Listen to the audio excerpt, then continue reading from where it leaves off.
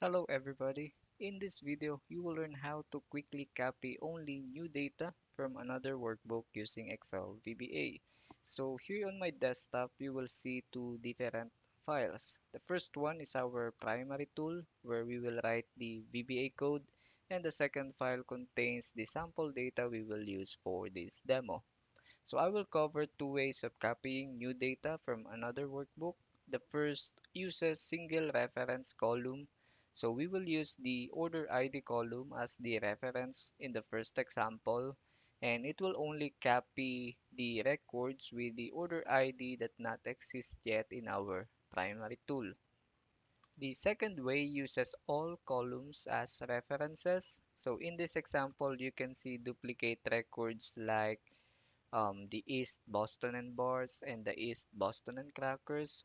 So once we select this file later, it should only copy unique records to our primary tool.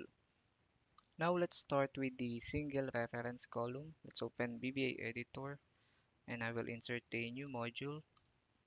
I will just name it single reference. Then we'll use option explicit as a good practice.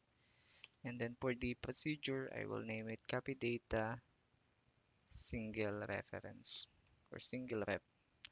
Let's start by declaring a variable for our workbook. I will just name it TWB. It should be a workbook type. This is our workbook variable, and I will set that equals to this workbook. Next is I will declare a variable that will represent our one column worksheet. So this is the this workbook one column sheet, and then I will set that variable equals to twb that sheets. I will use the worksheet name, which is the one call. All right, next is we need to open the sample data file, but before we can do that, we need to know the path of that file first.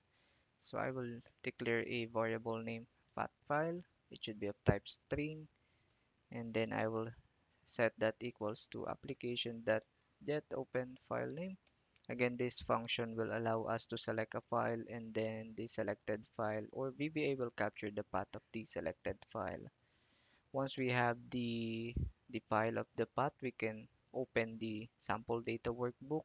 But first, let's declare a variable that will represent our sample data workbook. I will just name that data WB. So this is our sample data workbook. And let's set that equals to workbooks that open and then indicate the path of the file, which is the path file variable. And then let's try this code from here first so we can see if this is working or not. Let's select the data, and here you can see on my screen that it opens the sample data workbook. And we will also declare a variable that will represent the this target worksheet. I will just name that data sh as a worksheet. So this is the sample data id rep sheet. And then we will set that using the worksheet name. So data sh is equals to data wb that sheets id rep. Alright, so the next step is to loop through all this record. So let's start from that.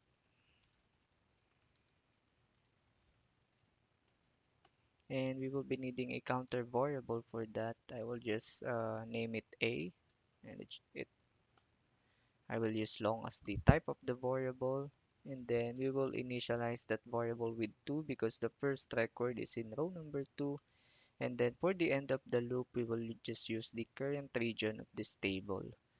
So that is data sh that range a1 that current region that rows that count xa. And our next step is to check if each record exists in our primary tool. So we need another loop in our primary tool. So check if data exists. in the primary tool. Let me just add more space in here.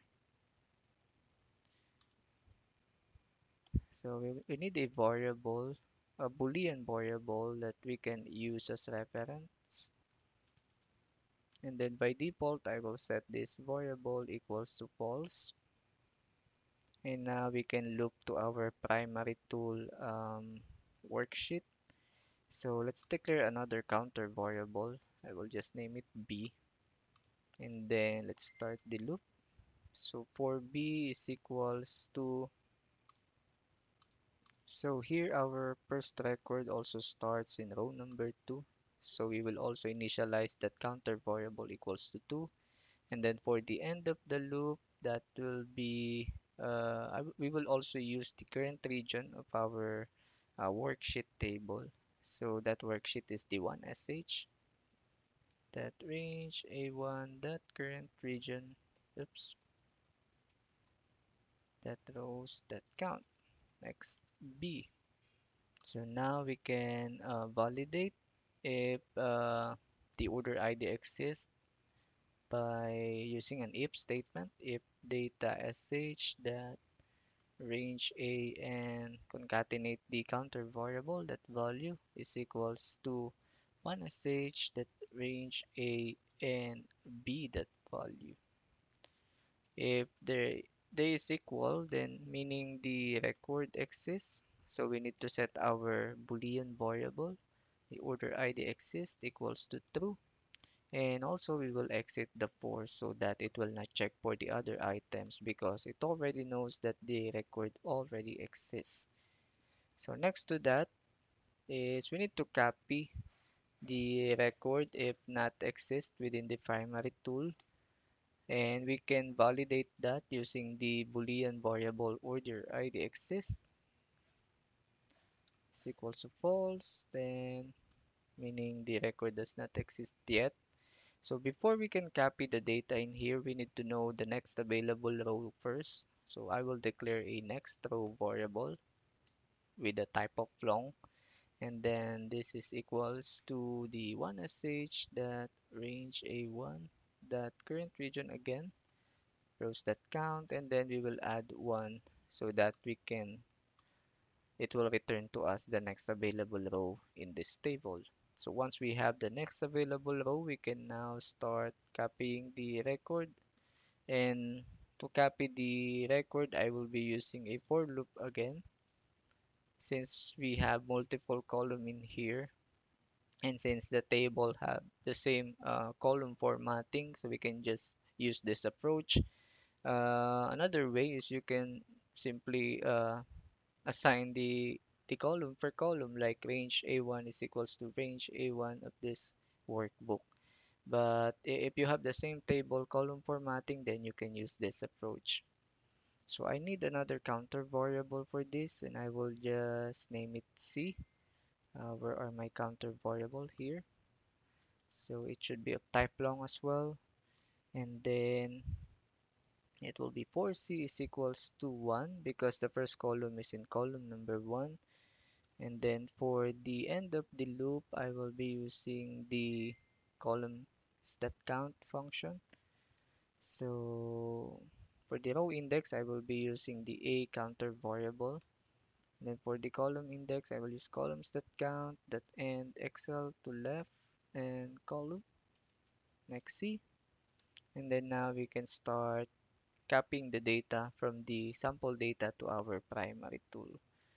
So 1sh that sells the row index will be our next row. For the column index, we can use the counter variable C, and that is equals to data sh that sells the row index is A, column index is C, that value. And after we copy all the non-existing record, we can close the file for the sample data workbook. So we can just use the variable for that workbook, that is the data wb that close, and then we'll use false for save changes parameter. And then we can also show a message box to the user that the process completed. and just add an information icon. And for the title, I will just use VBA copy data or new data. Or maybe we can change the message to new data has been copied. Alright, so now we can test the code by assigning this macro to this button. Assign the macro, select that, and I have to close the file first. So now let's select the file, and here we can see here that there are only some data copied to our workbook because these are the only data that does not exist yet in this worksheet. For the second way, using all column as references, we will do that in the next video. If you like this video, please hit that like button and subscribe if you haven't subscribed for more VBA video.